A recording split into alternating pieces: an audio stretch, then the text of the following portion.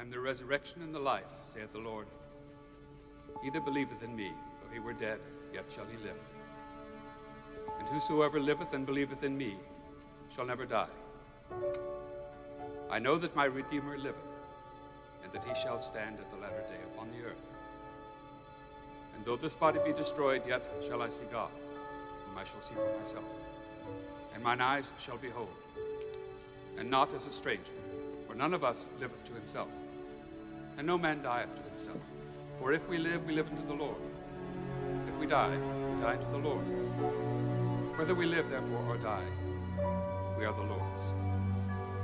Blessed are the dead who die in the Lord, and so saith the Spirit, for they rest from their labors. The Lord be with you. Let us pray. Almighty God, we thank thee that in thy great love thou hast fed us with the spiritual food and drink, the body and blood of thy Son, Jesus Christ, and hast given unto us a taste of thy heavenly banquet. Grant that this sacrament may be unto us a comfort in affliction, and a pledge of our inheritance in that kingdom where there is no death, neither sorrow nor crying, but the fullness of joy with all thy saints.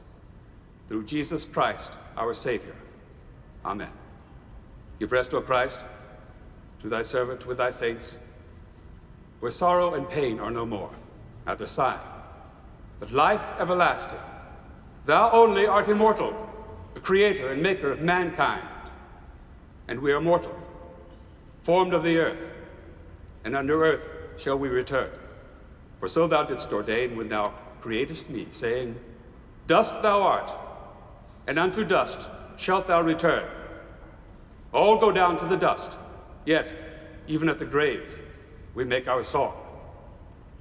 Alleluia. Alleluia. Alleluia. Give rest, O Christ, to thy servant with thy saints, where sorrow and pain are no more, neither sighing, but life everlasting. Into thy hands, O merciful Savior, we commend thy servant Leo. Acknowledge, we humbly beseech thee, a sheep of thine own fold, a lamb of thine own flock, a sinner of thine own redeeming. Receive him into the arms of thy mercy, into the blessed rest of everlasting peace, and into the glorious company of the saints in life. Amen. Let us go forth in the name of Christ. Thanks be to God.